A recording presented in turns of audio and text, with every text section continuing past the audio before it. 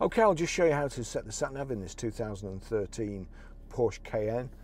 So from any screen, if you just want to see what's ahead of you, you can just click on the map there, make sure there's no bends coming up to surprise you. If you want to know where you're going, if you're not just out for a Sunday drive and you've actually got a purpose and a destination in mind, click Navi.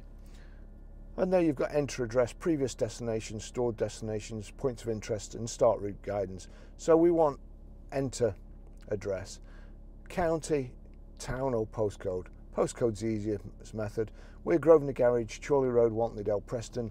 P, where's R? R. Now we need to go to numbers. So you've got ABC there and 1, 2, 3 there. We click on 1, 2, 3.